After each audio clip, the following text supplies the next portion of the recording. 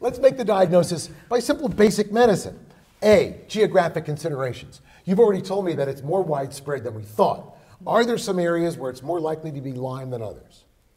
Well, yes, according to the studies that are out there, that is true. However, unfortunately, many researchers feel that that Lyme disease is actually far more widespread than the map shows, and they are doing research in the South, for example, looking at the fact that perhaps it might be the Lone Star tick that is actually carrying it. There's been research done by Kerry Clark at the University of North Florida in this area. So I don't think we can limit it, but yes, there are what's called high incidence states. That's the term that the CDC uses. Tends to be, right now at least, northern tier, northeast, yes. spreading west. There's about 14 maybe. Or maybe so not. states. Now, there's another thing. There's one interesting disparity when you look at human studies versus dogs. Yes. With dogsandticks.com, you see different geographical patterns. For instance, Colorado has a lot of dogs that are infected with Lyme disease, but people aren't.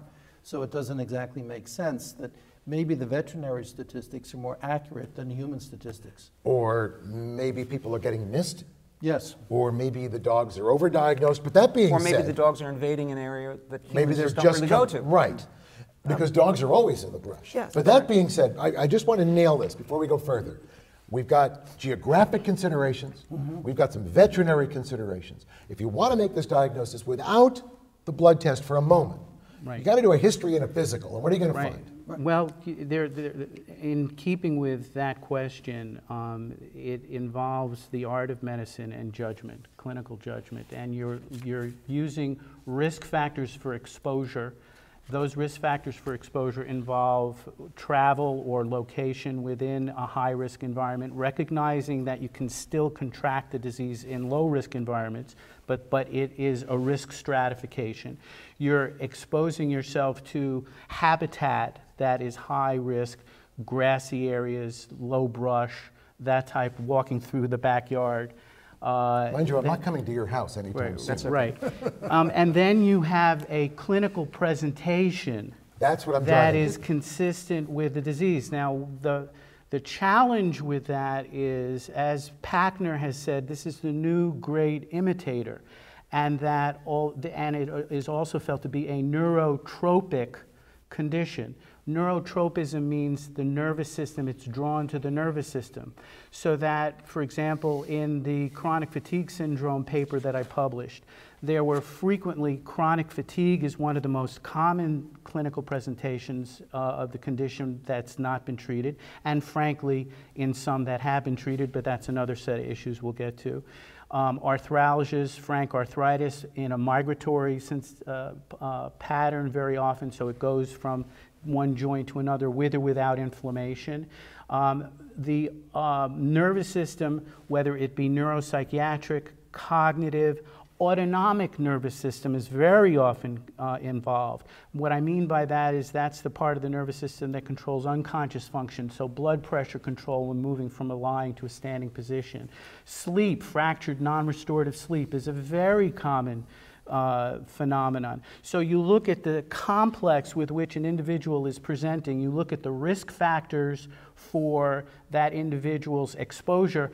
Tests may be supportive but not required because they're relatively insensitive. If you'll forgive me, though. Go ahead. A key thing with any medical diagnosis is pattern recognition. You do a thorough assessment, you take a thorough history, you do the old-fashioned medical school review of systems that we were taught to do, that's boring and tedious, and that's how you have to do it. But if I believe him, the review of systems for Lyme is essentially positive. No, I ask over 300 questions whenever I see a Lyme patient. I look at each one with their baseline or course of illness, and I have to do a very thorough review of systems, and you see a certain pattern that evolves. It's a multisystemic illness that can evolve over time. There aren't too many multisystemic illnesses like this, so you look at what other pattern does it correlate with. Every other thing in medicine, you do thorough workup and review of systems. You don't just rely on one piece of evidence, just one lab test. And why should Lyme be an exception? But you know, we're talking about a very broad spectrum here. My colleagues are talking about people who are very ill for a long period of time, have symptoms that have somehow evaded prior clinicians. There are other people, on the other hand, who present with erythema migrans. That's pretty obvious. Now, you can't use that as the gold standard, as you pointed out, but that's pretty obvious. If somebody comes in with a facial palsy in an endemic area, your index of suspicion is very high.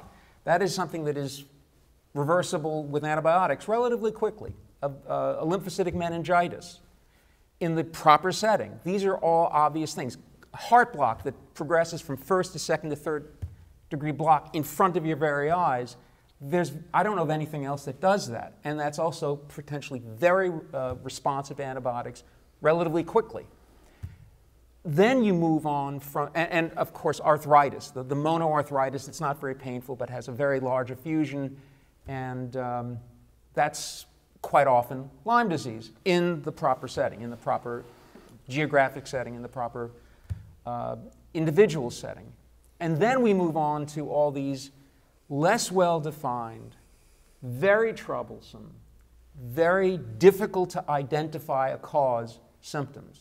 And there, the index of suspicion has to be high enough for you to actually say, well, I don't know that this is Lyme disease, but if it is, I want to make sure that this person is treated. And so we've all seen patients where it's a balancing act, and you're saying to yourself, gee, I'm not sure, but do I really want this person to walk out of this office without having been treated appropriately for Lyme disease if I think there's a reasonably high level of likelihood?